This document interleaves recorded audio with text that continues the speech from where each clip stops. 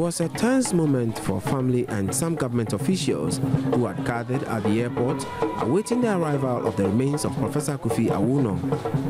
Traditional Ewe dance and songs were on display to welcome the body.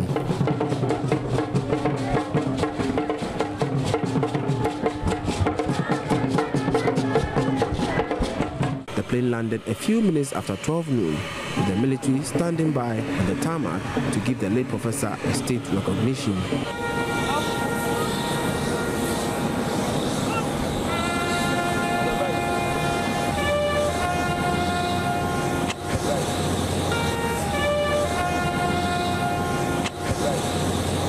It was an emotional scene when the wounded son of the late professor walked to the gathering after the plane landed. The ceremony then began with incantations, which according to the family were requested by the late professor before his death. These were followed by customary and traditional rites.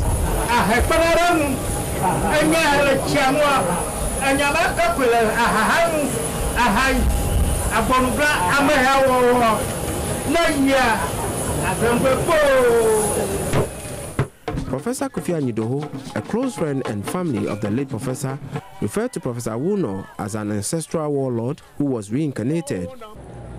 Those who know Professor Awoonor very, very well and can conduct an effective biometric verification may notice a slight scar on his forehead. He was born with that scar. And what he told me once upon a time was that when he was born, as is usually done in our area,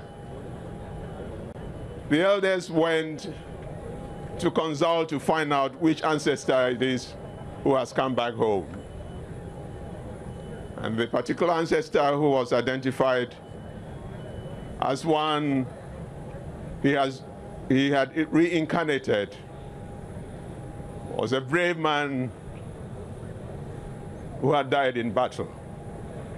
They then sang a traditional farewell song to bid their beloved a final goodbye.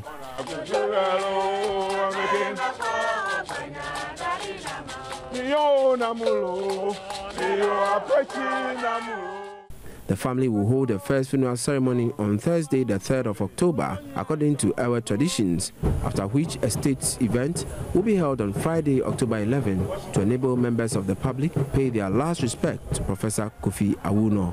Per Professor Awoonor's request, he will be laid to rest at his hometown November 9. Professor Kofi Awoonor was killed in a terrorist attack on Westgate Shopping Mall in Nairobi, Kenya. His body has since been deposited at a private funeral home awaiting burial.